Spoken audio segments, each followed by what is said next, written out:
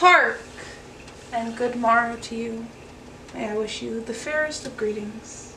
I'm Esther, and this is my channel. And today, we're making some Kung Pao chicken.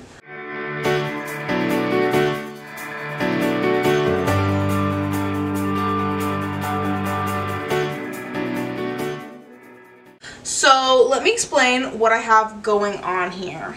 So I have this seitan chicken, which was in last week's video. If you watched it, you can go check it out. Make this chicken. It takes overnight, so you can make this the day before. And if you don't feel like making this and going to all of this effort, you can pick up some Morningstar chicken strips at the grocery store, and you can pick up some other chicken substitutes. I know Gardein has a good one.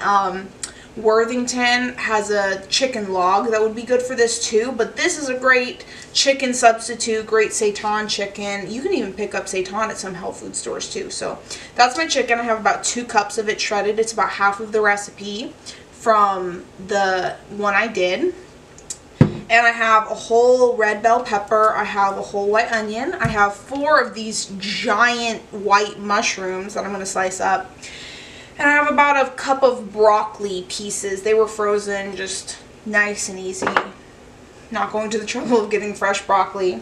And I have some minced garlic, some minced ginger. I have soy sauce and rice vinegar. I have some peanut butter here in place of the hoisin sauce, which I don't have currently.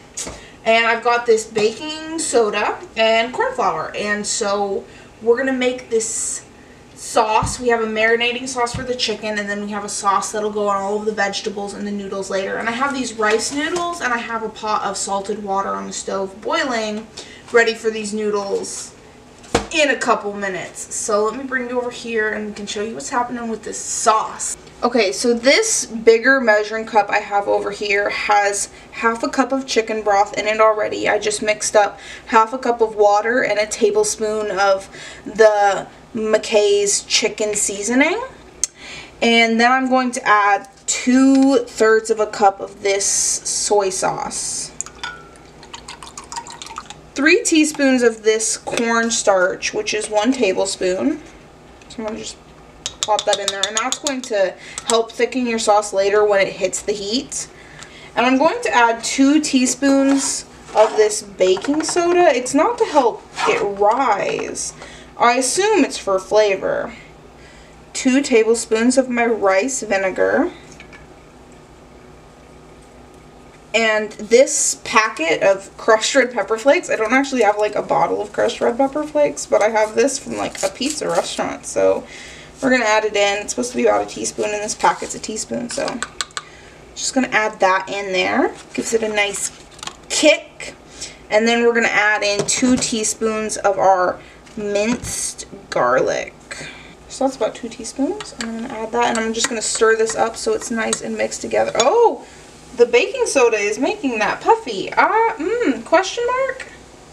I've never made this before. It's interesting. It's like vinegar and baking soda, like the volcano. But I was told to do this, so I did it. But it's like reacting. This is like a science experiment, bro.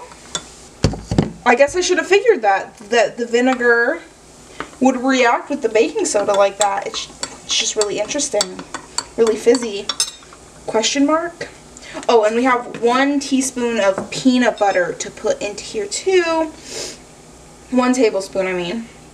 So that is the sauce that we're going to be using later to go on top of our noodles and everything. And this small measuring cup is going to have our marinating liquid for the chicken. So let's get that together really fast. It's just going to be 1/4 of a cup of rice vinegar, and then 2 tablespoons of soy sauce. And this one also gets some baking soda and cornstarch, so interesting. I'm fascinated by like what the point of doing this is. I'm just gonna put that in there. Also fizzy. It's very interesting. It'll die down in a second. Okay, so I have my 2 things, and I'm going to just take my chicken like this and pour in this marinade that we made a second ago. And I'm going to stir that up and let this chicken just kind of like rest in here for a minute. Okay. So I'm going to let that sit. I'm going to stir it every like 3 minutes while I chop these vegetables.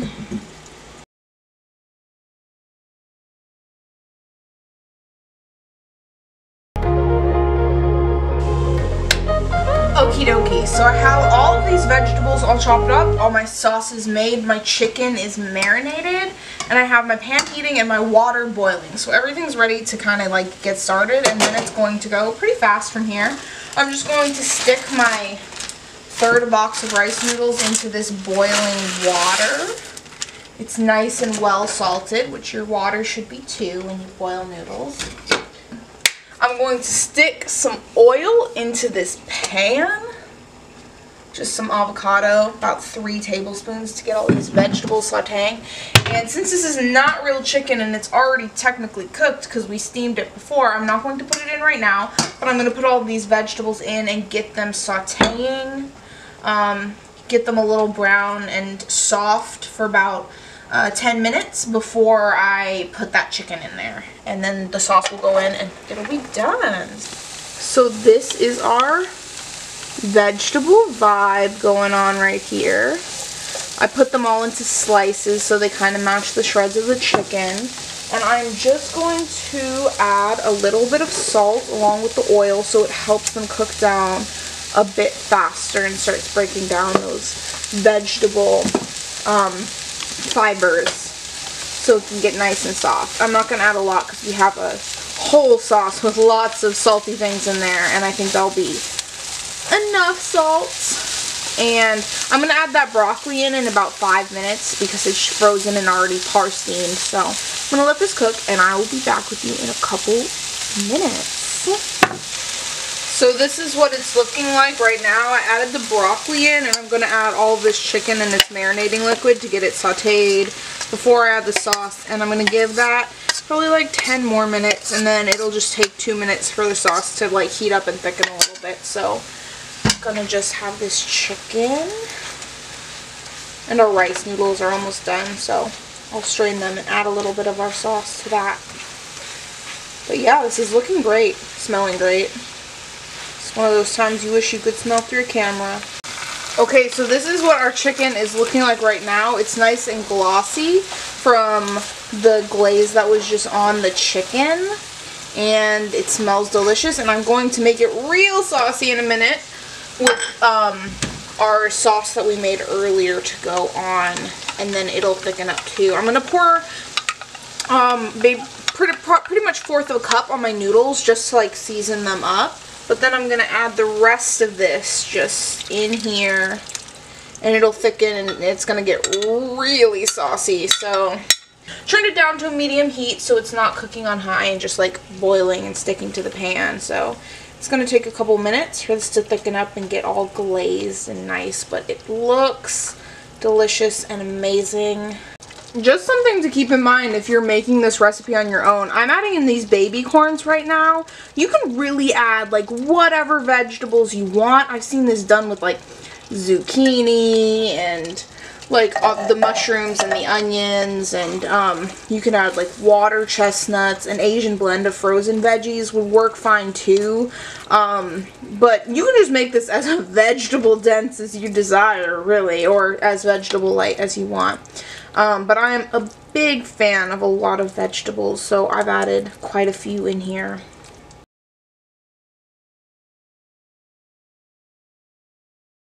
What were your thoughts on the chicken?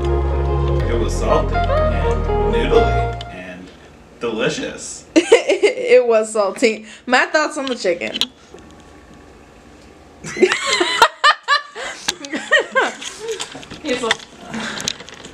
Okay, I'm going to talk about this chicken. Okay, so let me give you my thoughts on the chicken. I did some research on the baking soda thing because, though super fun because it exploded everywhere like a 7th grade science experiment volcano, I thought it was kind of weird that it was in there. It turns out it's a flavoring element. Like, it's not for rising, obviously, because you're not baking anything, but it's to give it kind of like those, like, bitter undertones and notes that can be good in some things and pair nicely. Like, obviously you don't want your thing to be bitter, but it can be nice. But it was a little bit too much baking soda, I think. I think it was good. I enjoyed the chicken quite a bit. But if I made this again, because I did it based off of a couple recipes that I found, I would skip the marinade for the chicken and just go with the sauce because it was a little salty and it was a little bitter, and there was baking soda in both elements of it. So, and it was like soy sauce, like they were pretty much the same thing. If you really want to marinate your chicken ahead of time, because the vegetables were great, they were good, and they had the sauce, and they weren't marinated, but the chicken is what really ended up like salty because it was in that marinade for a while. So cut the marinade. I think it'll be perfectly delicious and well salted and not over salted without that marinade. So I will put that caveat in the instructions in the description box below. If you decide to make this, just cut that marinade off with its head, get it out of here. Garbage, we don't want it. Anyway, make the chicken, it's still good, it's great, it's 10 out of 10. Like and subscribe or something.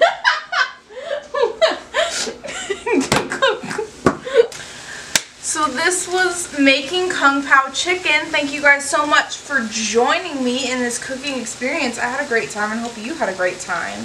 And this tastes pretty great, so definitely try making it on your own and telling me in the comments below how it went. And let's be friends. All my social media is linked in the description box down below. And this recipe will be in the description box down below too if you want to make it. And the chicken is also on my channel, so go watch that. Make the chicken, make this Kung Pao chicken, and I love you guys so much.